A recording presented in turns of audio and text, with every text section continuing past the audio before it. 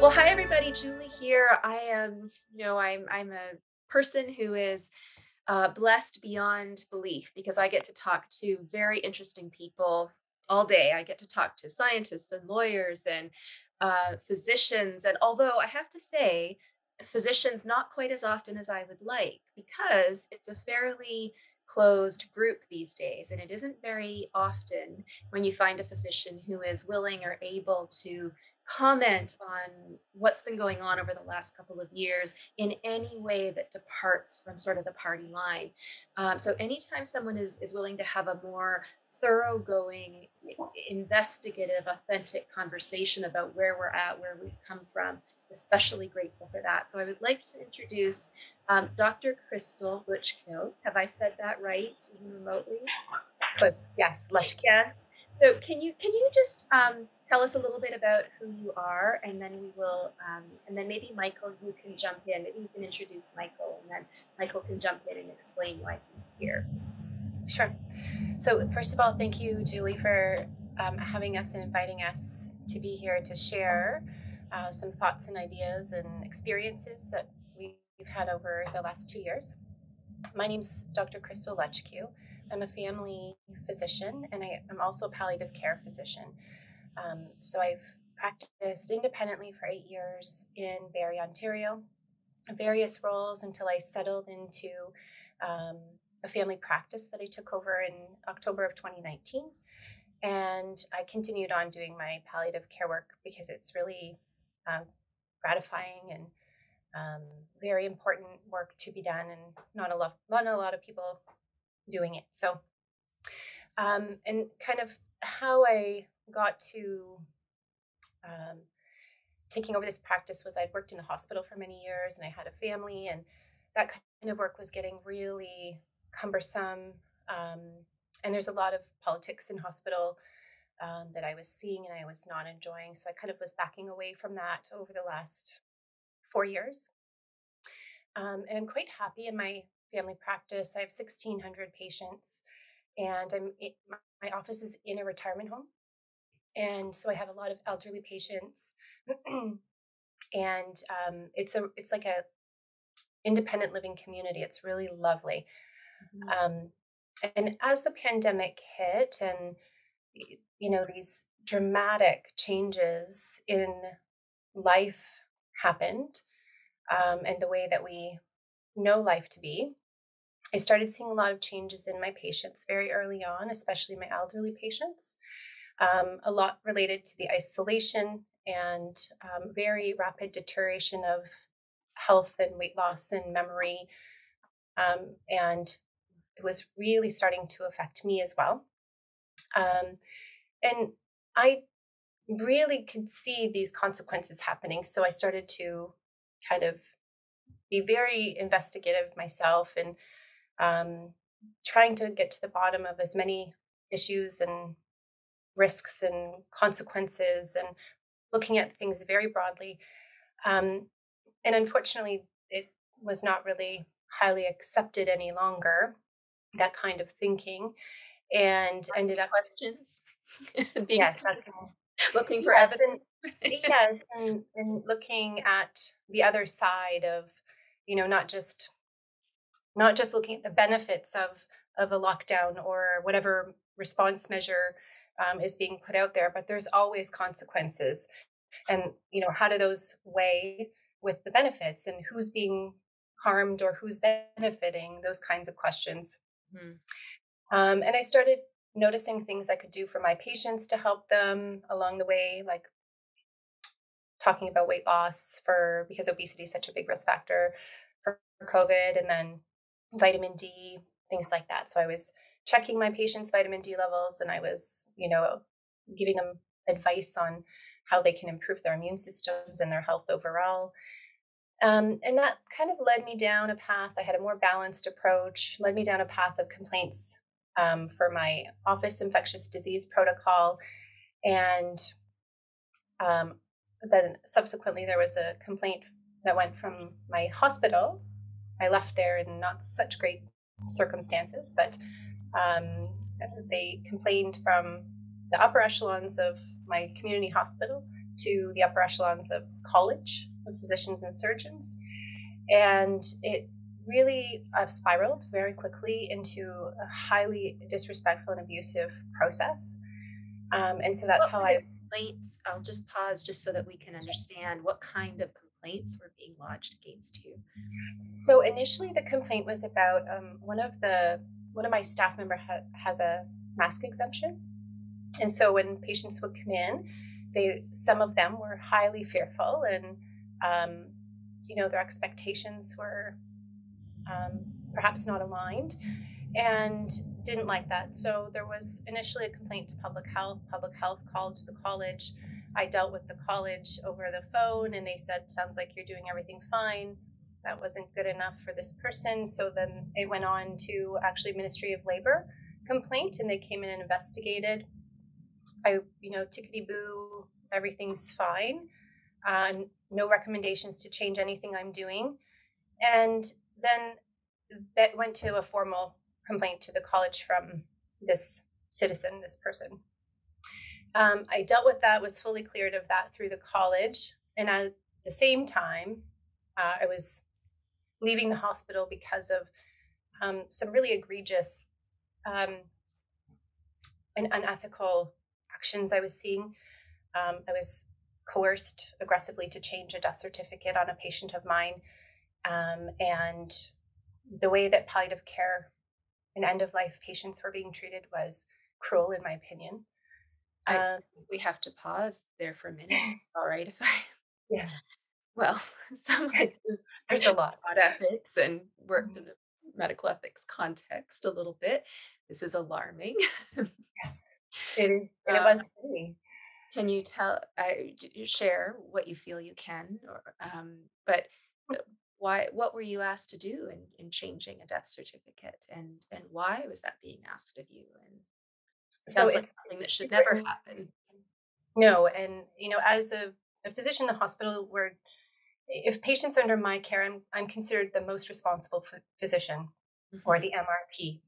And so I was the MRP for this patient who is actively dying. And she passed away in the morning. And I was called to fill out the death certificate, which I did. And then about 5 hours later, I was contacted by a nurse saying that this patient tested positive for COVID. I had to come back and change the death certificate. And so I said, "No, I don't." She passed away of natural causes, and I won't say what those were, Mhm. but I was highly confident. I knew all of the details of her chart. I mean, to the best of my ability at that time. I knew she'd been tested 2 days prior as well, and it was negative. And she was actively dying. She was hours from the end of her life, and she passed before that was resulted. There was no, there's another ethical issue there in violating someone's body with no permission while they're dying. There's no dignity there. So anyhow, um, I said no. I'm confident that this is what it is. That didn't contribute whatsoever to her death. And then it just didn't end there. It went on. So Got the another desire call. was for you to say that the cause of death was COVID, not that she died having tested positive for COVID. Yeah, to change the death certificate as if COVID should have been added. But she didn't have COVID. Um, you know, there's so many issues that we could go into and branch into there about reliability of testing and things like that. But regardless, her body was almost expired anyway by that time. Why would you test her? No one was in that room. Her family wasn't allowed to come in. Nobody had been exposed. It was just really unreasonable and absurd. So why this pressure, do you think? And where did it come Well, from? it was very, very big pressure. So it went up. I had 4 phone calls to change this death certificate. And then they actually called my resident. So a resident is a junior doctor, not an independent physician. So needs my permission or, my approval because my name's on it. And they went so far as to actually call him and see if he would change it. And of course, he didn't. And we talked about that. And I went in the next day to try to see what was going on there, and it was really just, uh, we're getting a lot of pressure. Everyone's feeling a lot of pressure, and I said, pressure from who for what? And this really needs to be escalated, and of course it didn't. And then I'm the one that's being attacked for speaking out about these kinds of actions happening at our hospital. um, Is it your perception? I'm not sure if you know, or is it your perception that this pressure came from within the hospital itself, or from public health, or some other external? I Um, think it's kind of to me it's a combination of everything, right? The culture became so mm, insidiously involved and emotionally driven, with only COVID as kind of our main focus. And, mhm. there's so many Myopic. problems. Yeah, very myopic and so many problems with that. But it's affected now the way that people are behaving and treating other human beings. Um, and that's kind of where I draw my line. Um, so, I'm very curious about how this happened, and thinking more broadly about the culture of medicine and shifts. And yeah, it seems to me that there's, if we look at a decades long period of time, a shift away, probably starting with or being punctuated at least by, the Nuremberg trials, and realizing that authoritarianism and paternalism in medicine, and various things along the spectrum between those two things, are quite harmful. And so we build up this large sort of canon of research and policy, trying to understand and build up and support informed consent. And now yes. it seems like we're backtracking on that. And And very quickly. And it's almost like we've pulled the rug out from underneath us. And when I was trained, I mean, our training was very clear in medical ethics. We're essentially the supreme law of the land in medicine. And I took that very seriously, and I really kind of thought deeply about what the goals of treating a human being in medicine are. And from my perspective, it's with compassion and with dignity and mm, with ethics. We've learned what our roles are, and it's not to control somebody else's decision of what they do with their body. And yes, people will try to argue that um, public health safety, or a virus or this or that, um, but there hasn't ever been any significant demonstrable evidence that would sway me to say, okay, then this is a an exception. um, and so that I the threat in this case should override autonomy. And Yeah, mhm, because really, how many of those should exist? Not many, from my perspective. Because of the harms, right? The harms of removing patients' autonomy, which is essentially human agency. mhm. If we remove that, there's a lot of harm and suffering that happens, and so there needs to be a risk benefit analysis that's done that kind of looks at the qualitative nature as well as the quantitative. But we've kind of elevated science and quantitative measures to be the be all and end all. Yeah, that when you talk about risk benefit balancing and evaluation, I mean, that is the stuff of public health, right? That is how it works. But it seems like all our eggs are in the quantitative, uh, PCR test, case number, ICU, dying with COVID basket. And we've forgotten about all these other kinds of harms. And you mentioned, I think, quite eloquently that I mean, if there are ever justifications for imposing Mhm. rules that result in forcing people to do something with their body, the standard has to be very high, very rigorous, very clear evidence to show that not doing that would cause harm. And Right. and to fill out that moral language a little bit and to put it in very kind of simple terms is just to say that the human beings should be and should want to be the authors of their own lives. And if we're not going to allow that, we need to have very good reason for that, right? Absolutely. We've Um, gotten into, this kind of process of teaching people, human beings, to fear one another, and this sense of learned helplessness in all of this. And it's very devastating and very damaging. And there's a lot of bullying um, and cruel behaviors that are resulting from it. And I'm actively aware and do my very best to always weigh what people's concerns are and balance them. And I'm super respectful. If somebody's very fearful, I'll do my best and I'll wear my PPE and stay away and whatever to help them get the care they need. But other people's care needs aren't being met from the other side. So somebody at end of life who can't have their family or loved one there, right. um, you know, that is so atrocious and cruel to me that there has to be a way. Why haven't we looked at another way? Why haven't we, tried? Why do you think we haven't? I think you said at one point that COVID took over as the only threat to human life and sidelined all others, as though we care about nothing else. Why do you think that happened? And why do you think we haven't worked to try to minimize the harms that these restrictions are causing? As you say, I mean, when someone dies without their loved ones there, we can't fix that a year from now or 5 years from Never. now. That can never, and it's as horrible as it is for the person who has died, the people, the children or the spouse who are left behind without that opportunity for closure and not knowing what kind of suffering their loved one goes through in the hospital and they're not there.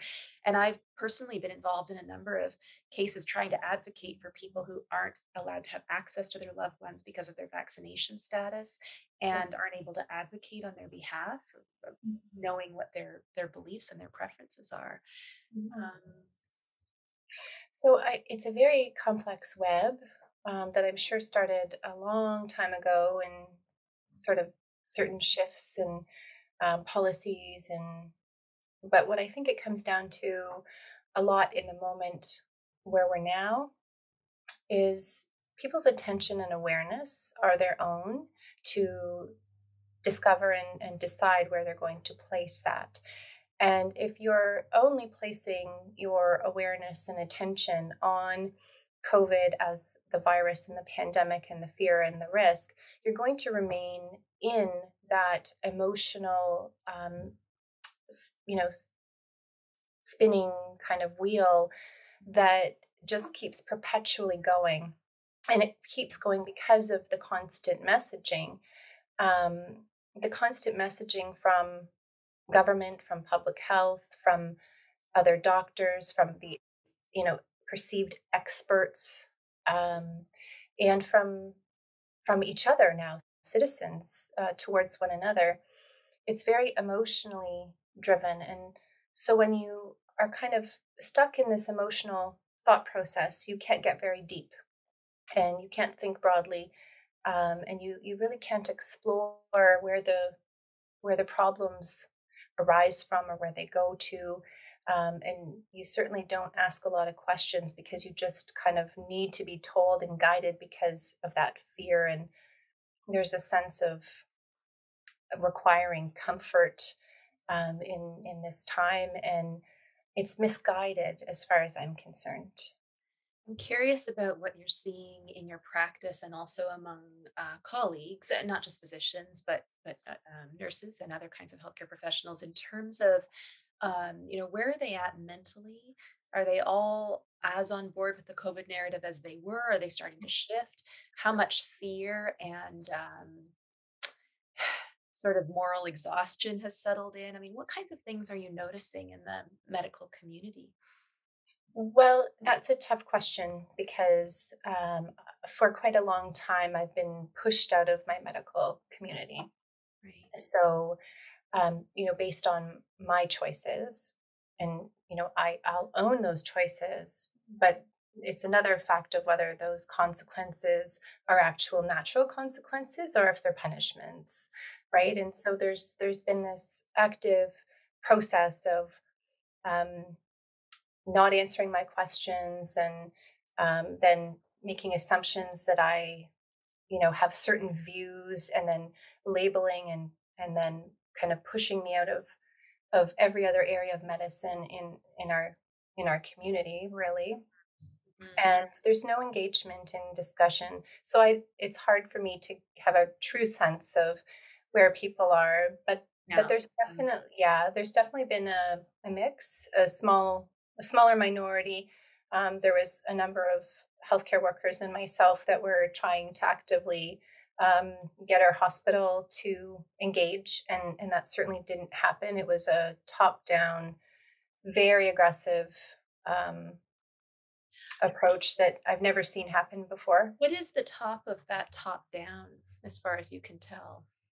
So the top of it looks like it's, the CEO and the vice president, um, but it's actually also uh, the board of directors that's in the background. It's the government and public health and the funding. I mean, it's a big interconnected system, and it's also the college, as I've learned quite quickly. Mhm. Um, so the structure of it, they have these values that talk about commitment and communication and the right patient and the right floor, and the right, this and that for the best care. Mhm. And to be honest, what I was seeing was very superficial. Those are good things to say, but they're not happening in action. Um, and some people struggled with that. There was a lot of nurses on, especially the palliative care ward, that over time the exhaustion, the moral exhaustion was really, you could see it. It was wearing on them physically. You could see it. Mhm. Um, People weren't engaging similarly the way that they used to anymore. Um, there's a hardenedness almost Right. to a lot of people. Um, and there's been not a lot of physicians at all in my community that have reached out to me through everything that I'm going through. Mhm. And none of them that have reached out to me to say, hey, I really share a lot of similar thoughts and sentiments. Could we chat? So it's a little bit disconcerting, but it is what it is now. So. There's so many questions. I want to make sure before we leave that I get to ask you about um, whether or not the fact is matching the story that we get from the media. And one part of that story, one chapter, I think, is, and from our public health officials, is that the state of hospitals is like this state of hysteria where the demand is, far overstretching the capacity to meet the demand, that there are COVID patients suffering terribly in hallways without enough respirators, and that it's all going to collapse very, very soon. Um, I'd like to have a sense of whether you saw that sort of story playing out in your area. Mhm. Um, So by it, and this is, I think, where part of my troubles started, was because I was honest in talking about my experiences. So very clearly, these are my professional lived experiences. mhm, The hospital, especially at the very beginning, when the first lockdown happened, that was a state of fear, which was paralyzing for people, and paralyzing that they didn't go to the hospital and they did not seek the ER. It was a ghost town. It was very eerie. It was literally, it felt almost like a Twilight Zone. Never seen anything like it before. And of course, we were expecting the opposite. Um, and I can't really make a lot of comments on the state of, the emergency room with patients in respiratory distress from COVID, or the ICU or anything like that. But I can talk about the wards, and I actually have um, very clear data from a Freedom of Information Act request from a person I've been working with through different hospitals in Ontario, and it quite clearly outlines that there's no hospital that has been over capacity. And um, yeah, and so the story that we're hearing from the media And I'm sure there's so many other variables and factors that have contributed to the decisions to, like, to transfer patients from Toronto to Barrie or other hospitals, things like that. But by and large, none of the hospitals that we have gotten the data back from, and the dates go back from 2017 all the way to I think maybe January of 2022, and it's very clear. They've never been at full capacity, and normally we are actually above capacity throughout flu season. I haven't That's seen interesting. much hallway medicine at all Yeah, during those this. dates you mentioned allow a comparison between COVID and a couple of years prior to that. Yeah, so previous flu seasons, right? Those are always a really challenging time in our hospitals, and really eat away at resources, and there's always hospital um, makeshift rooms, and privacy is always an issue. We've always had to deal with that, and really, when you look at everything, and people like myself or others who are willing to speak out, it's not. It has not been what they're claiming at all. That's really, I mean, sometimes it's easy to let these things just go by, but this is a remarkable claim It that, is. right, that no hospital, as far as you can None of tell, the ones, yeah, none of the ones that we have data in from. Ontario. Yeah, and I can certainly send that information to you. No, that was Um, it's very important for the public to know that, because this is part of the narrative that fuels the pressure of people to do what the government says, to create this crisis situation in which right, we're fearful that we're at our capacity, that we're something terrible is just around the corner if we don't act quickly. What is acting quickly? We've got to lock down, we've got to vaccinate, we've got to wear all these masks, and as we were saying before, to the exclusion of a sense of awareness of the harms that those things are doing as well, you know? right, and all of the messaging and the information and emails we were getting from our hospital administration was very biased. And, that's a challenge as a physician, because my entire training is, make sure you know your bias, make sure you park it at the door as best you can, that kind of thing. And, there's no questions, there's no discussion of the other side, the mental health crisis that we're seeing, the addiction and overdose Hmm. kind of epidemic. It's even worse than it used to be. And it's being not discussed, it's being negated, dismissed, almost covered up and hidden. Um, they don't ever put that kind of information in the emails and the messaging, and, oh, I know the benefits are this or that, but we're starting to see these harms. Patients that are not getting and seeking care in time, and having delayed um, investigations or delayed diagnoses and treatment. We're seeing things we've never seen before, but nobody's willing to talk about it. If you're not talking about it, how are we ever going to get to the bottom and solve it? It's just going to keep getting worse. It's interesting to me, talking about it seems like people are quite willing to talk about certain things, but not other things. And my understanding from your story is that you had a bit of a whistleblowing phenomenon with someone claiming that you were at a rally that was Yeah. considered to be anti-mask or something, and that this is someone that you worked with. And um, is this new in medicine, do you think? Is this professional behavior? Is this, I mean, it's done in the service of protecting people. Presumably, that's part of the narrative, Right. I suppose. But Yeah. And that's um, that's kind of the guise, and that's, I was contacted by my chief of staff, who immediately knew that he had no right to ask me what I was doing personally. Even though I was seen at one of these rallies in my community, and he continued to go on asking me all these questions. And so I asked him, why did this person who had an issue with me not come and speak to me about it first? And why are you not asking that person to come and speak to me? Because that's the normal right. kind of conflict management that we would see. And he said, "Oh, yeah, that's a great question," and just kept going on. And it happened multiple times from the same person. And it's almost like there's an excuse that they can have this excuse for this abusive behavior. I can't help but think of, I mean, you let me know if you think I'm unreasonably making an analogy, but I can't help but think of the kind of calling out and tattletaling and whistleblowing that would go on in things like Nazi regimes, right? And that you were somehow made better to the degree that you could identify the outlier or the nonconformist. And do you see that? I mean, seems to be an example of that, a punctuated example. Is it anomalous? Are you seeing that?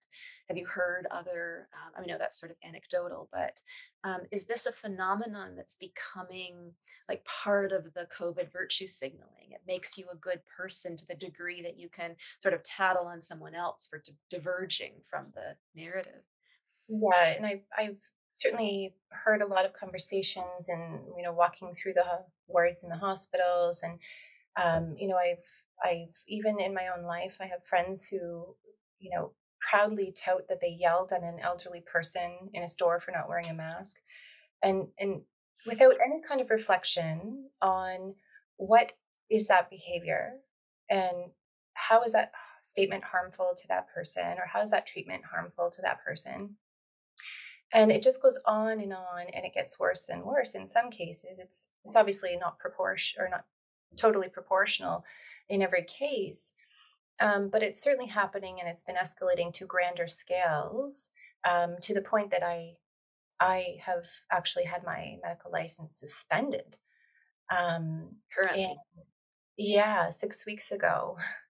And so, and the tattletaling is kind of, I had a patient who went into the hospital who was unvaccinated, and it's all based on assumptions that his exemption was from me because they know my views, and it's there's no evidence. It's all based on assumption. It's tattletaling to the regulatory body, who can then do something about a physician like me that's so dangerous.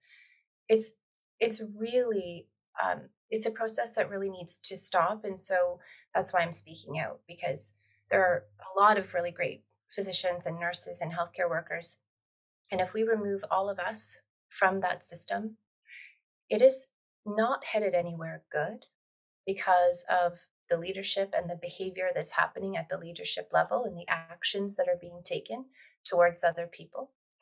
And certainly the treatment of patients that I've seen. And I'm not saying that's in every case, but I'm saying I've seen egregious treatment of human beings in a healthcare setting that I've never seen before. do you mean people treated badly for their vaccination choices or just generally unmasking and things like that? Yeah, so all of it. So vaccination choices, any patients that I've had that have been hospitalized have been treated poorly by many people in the hospital, including the physicians. Um, And and what do you think that is? Can you elaborate on like where is that coming from, do you think? Are they frustrated because they want the pandemic to be over and they see these people as preventing it? Are they is it just like, when school kids get frustrated at the kids that don't follow the rules? Where is it coming from? it seems to, how we kind of talked about that shift in regression back towards the authoritarian and a paternalistic model. I think we've shifted pretty far, and in that paternalistic model now there's this sense that the vaccination is the elixir. It's the only thing, and everyone has to do it or we're stuck. But that is absolutely not true. And there's never one solution for any given problem. And so it's this perpetual kind of, I don't know, it's like people are stuck in this same belief system That isn't that working, that will never but work. it isn't working. And if you look at the way things were in 2020 to 2021 to 2022, they're getting worse and worse and worse. And so when we look at the measures that have been put in place for the greater good, and we could talk forever about what that means too, I'd argue that it's not doing anybody any good. So at what point do we pause? At what point do we reflect on the actions that we've taken so far? Has anybody ever come out and said, "Hey, something isn't working"? No. And that's hubris, right? That's An interesting saying question, right? I mean, do healthcare professionals think that our pandemic response is successful? I don't know that they've looked at it, right? I'm not sure. It's hard to to engage um, people kind of shut down um, when you start to ask questions that challenge their worldview, and um, I certainly don't have that opportunity very often in a non-threatening kind of sense or way. Mm. Um, and so that's kind of how I'm trying to get this exploration idea out there and this pause idea. And we really do, we are approaching a point of no return, I fear. Our healthcare system was already busting at the seams. My suspension in my community has caused such chaos amongst pharmacies, amongst my colleagues, amongst my patients, and obviously I have a quite an existential crisis dealing with not being able to care for my patients at this time. But it was not something anybody expected, but was prepared or could handle in terms of the systemic structure that exists. We were getting phone calls at our office because we were sending patients to the walk-in clinic that we're associated with as a family health team. And we were getting calls saying our patients could not go there. We had to tell them to stop calling. And I'm not telling my patients to stop calling somewhere that they have access to as a community member. And why is that? Um, Because they're your former patients? Or No, because they're it's just they don't have the capacity to deal with this extra overflow of 1,600 patients. Mhm. And that gets into kind of the legal aspects of things that Michael, I hope, can explain, because there's such great details of what we're doing, and it's so different than anything that's ever been done before. And we were I just think talking about that last night. Michael, do you want to jump into the conversation, and I'll let you comment on what you pick up on what Crystal has said that seems quite relevant to you from a legal point of view. Mhm.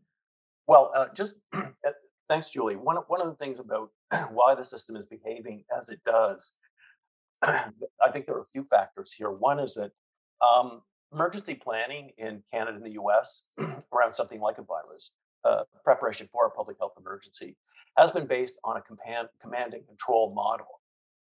Mm. And so there are, in the way all of these, when they've had, you know, trial runs for how they will deal with public health emergency, there's no room in this system that they've developed for second thoughts.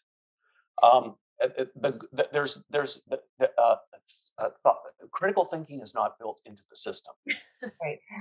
right? And so what you have is a top-down model coming Mhm. right from the WHO to member states to public health to the colleges to the hospitals. Boom, boom, boom, boom, boom. It's all been set up beforehand. Mhm. And so it is actually an authoritarian model for public health. We just haven't been aware of how this has been developing. And then you have people in the system who have divided loyalties because big pharma has made such inroads into medicine and is responsible now for uh, the incomes of so many different people at all levels of medicine Mhm. that And in now academia as well. and academia in particular, that there's a tremendous resistance to big pharma's message, which obviously here is take the vaccine so we can make $1 trillion. And everything else we'll ever come up with that we tell you you need. Yes, right. And yeah, because obviously the price of speaking out is that you're not going to get that next research contract. Hmm. And then I think in professional education, I say this as a professional, I think there's been a lack of training in the universities uh, in critical thinking. It seems to me the doctors and many of the lawyers I speak to are actually not aware of the basic legal principles that we should be um, paying attention to in the course of a public health emergency. Mhm. So there's just, on some level, there's a lack of awareness of first principles in all of this. I Mhm. certainly heed your point about a lack of critical thinking, and as someone who taught that in various courses in various ways, it's there's a deafening lack, not only of it, but a deafening lack of interest. And what that tells me is that there's a much broader cultural problem here, right? Yes. It's not just that students come to university perfectly ready to take on the education, but they're something in society at some point took hold of us as a group to tell us this is not important or this is not our responsibility or even it's a threat to what's really Mhm. important, which is Well, and I think it's the victory of technocratic education. Um, over and against, and this is where Crystal stands out. She has a background in the humanities, Mm, and she well, brings that's the thing then. she has an English degree. She did not study science before she went into medicine. Mhm. And she brings those sensibilities of looking at moral and philosophical issues in the context of medicine in the way that unfortunately many others do not and cannot. Uh, but the most important thing here, to go back to an earlier part of the conversation, is informed consent. Mhm. And informed consent is fundamental to the liberal democratic view of the individual as a free person who has the right to make his or her own decisions. I mean, it's fundamentally grounded in our tradition. And the Supreme Court in both Canada and the United States has recognized this. In 2015 case, Cartier here in Canada, there was an affirmation of the right of every person to make his or her medical decisions based on the principle of informed consent, which means that you must have uh, uh, a discussion with your doctor in which the doctor informs you of the risks and benefits of treatment, possible adverse events, alternatives to treatment.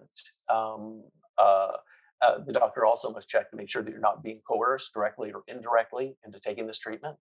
And so these are all aspects of our fundamental law that people have they're just not paying attention to it. And when you say Yeah. people, not just people in the public, but I'm very curious about what's going on in the courts. That case you mentioned is 7 years old now. Has there been a shift away from focusing on informed consent? I followed a little bit what's going on in the family court in these cases over, parental disagreements about vaccination, and it's, it's tricky. I'm wondering more generally, is informed consent playing a very big role in judgments these days? Well, it's just not being argued. Mhm. There are just a handful of lawyers across the country, um, and I'm one of them, uh, who is arguing from the standpoint of first principles and saying, "Look, I mean, because the problem here is that at all levels, government, administrative bodies, particularly the colleges, have used COVID as an excuse to reach out beyond the jurisdiction of their actual authority. So what we have is something that in law school they call bureaucratic tyranny. But we have bureaucrats everywhere, um, taking more power upon themselves than the law allows. Yeah. And this has been going for quite some time. This is a symptom of, the administrative state of all of these different bodies we have regulating our behavior, and not enough political resources to police them. And so we're facing a situation here where lawyers need to come in and assert fundamental rights over and against government authority and bureaucratic authority. And so informed consent, I think, is still recognized by the court, but they're just, as far as I know here in Ontario so far, like maybe 4 or 5 lawyers who are arguing that before the courts. So we won't see how the courts in Ontario are going to deal with this until we get into the next phase of the of these cases that are coming forward, and Crystals will be coming forward soon. Mhm. Well, it's very disturbing, but it's very interesting because the philosopher in me wants to ask, well, how did this happen? How did we get to the point where lawyers aren't in a medical any kind of medical legal case, why are they not looking at informed consent initially? I mean, any discussion I've had with someone on the other side, and if I try to focus on autonomy and informed consent, it just gets swept under the rug of public safety. And Right. that seems to me, I mean, Crystal, you were talking about how we're just at this sort of standstill where we aren't able to push through it. Um, how do you think we legally, medically, and from my background in academia, how do we um, push through that sort of irreconcilable tension, right, between autonomy? Because and critical thinking that we've been talking about, that's an autonomous individual activity, right? So the degree to Mhm. which we focus on the group and not the individual, of course, we're not going to care about critical thinking much anymore, right? Mhm. Well, I think we've got a general cultural problem in Canada, and I wrote about this in my last book, which is that, I mean, in Canada, people tend to think the success of the group depends on the success of the individual. And in Canada, we tend to think that the success of the individual depends on the success of the group. And having lived and studied on both sides of the border, I have a little bit of insight into this. Hmm. So I think there's a bias in favor of the collective in Canada. I don't think that's one of our better tendencies. Unfortunately, the courts, I can say about some decisions so far, some judges are just accepting the public narrative presented by public health and governments Mhm. about COVID-19 as a judicial fact, which is to say they're accepting the government story uncritically and essentially saying we don't need to question these basic facts. They are so evident to everybody. And Mhm. that's where part of the problem begins in battling COVID right there. You have to get in front of a judge or a panel of judges who are willing to say, yes, we can question the pandemic narrative. Mhm. And Or more so, fundamentally than that, yes, we must look at evidence and not just rely on assumptions and act as though something is a foregone conclusion when evidence has yes, gotten us there, right? that's right. And so what's very damaging right now to the other side is that we've had a couple of Canadians actually who've done more than a couple, who've done some very groundbreaking work with the Pfizer and Moderna clinical studies. And so those studies of sort of 6-month trials that were supposed to justify the use of the vaccines, Mhm. those studies have been published, and now there's supplemental information that has been published, which radically qualifies what the original studies had to say, right? And Mm. so now you can show that Pfizer's clinical study, Moderna's clinical study, that they do not support the basic thesis, which is the vaccines do more good than harm. Actually, when you take a close look at the data, it's obvious they knew from the very beginning the vaccines would do more harm than good.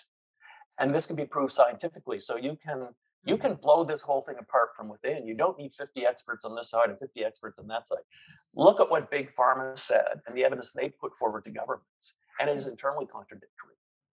And so there was never a firm foundation on science for proceeding with any of this.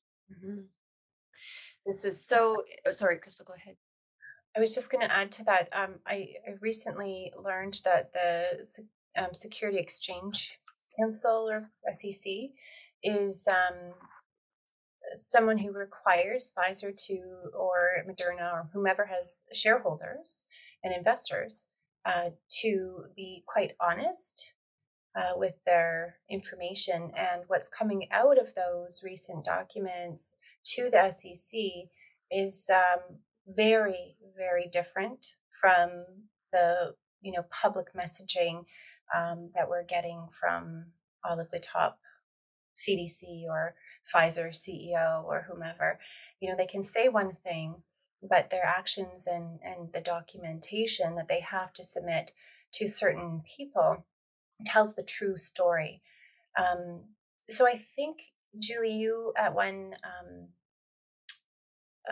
speech that you gave talked a lot about getting loud and using your voice to push back on this line, because there is a line. It's palpable now, to be totally transparent, because Mm. um, really damaging things are starting to happen and the consequences of those. So I am very aware of how I practice. I practice very differently than a lot of other family doctors or palliative care doctors. My approach is different and it's valuable. And I'm not saying that out of any kind of arrogance. I'm saying that from a place of humility. I look around me, I can see what's happening, and I choose to be different. So I choose to treat people differently. And in a time of crisis, I'm not going to, dismiss my own values and morality and treat other people differently. So there's a lot of people out there that are not willing to do that. And there's an objective way that you can still maintain, um, your kind of scientific rigor or your um, balanced view on issues and topics, but not negating and your own values and your own self. So I think that's really important. And self-reflection and introspection are huge skills to be learning to hone. Some people I'm not even sure have any awareness of what those are. And I practice those actively every day. And that's what helps me be able to think of things more deeply and more broadly. And if it gives a better full picture from my perspective instead of that narrow myopic view. So I think people need to really step into their own voice, know who you are. And if you don't know who you are, learn who you are and start moving forward from that line in your actions. So your behaviors, your treatment of other people, you know, setting boundaries and being loud about that you and your perspective are valuable. Mine are valuable in my community and they're necessary and essential and it's being Not denied. used. What Being you denied. Yeah. what you mentioned there, doing the things that are consistent with who you are and what your values and your beliefs are.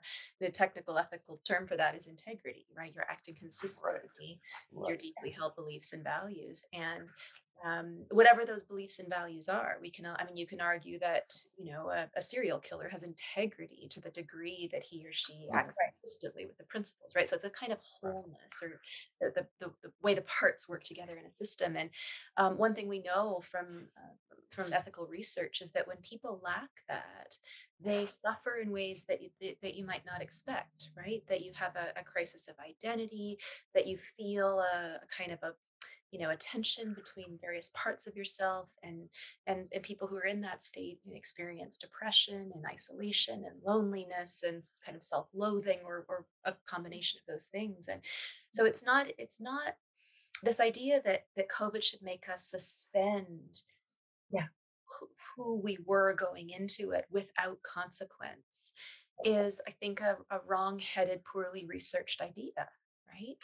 And, And and I think woke culture has really hurt us this way because there's been an attack on freedom of speech going on in North America for decades, right? And which you know all too well, having been on a university campus. Mhm. And so this is part of the problem because I remember George Jonas once said in a column that back in the good old days, I think he was talking about the 50s. If you had a difference of opinion in Canada, and it was dramatically different, your neighbor would say to you, "Well, it's a free country," you know, right? Right? You can think what you want. But I remember people saying that when I was a kid, Mhm. uh, you know, but nobody says that anymore. And so we actually have a habit in some quarters of shutting down speech. And unfortunately, this COVID narrative has just kind of merged with that. And I think people don't respect the autonomy of the individual when it comes to the truth of the matter and what the individual may perceive as the truth of the matter. And so this is a really big problem overall. Which means they don't respect themselves, which is not surprising that we have, I think, kind of an individual and group identity crisis in our country. It's Mhm.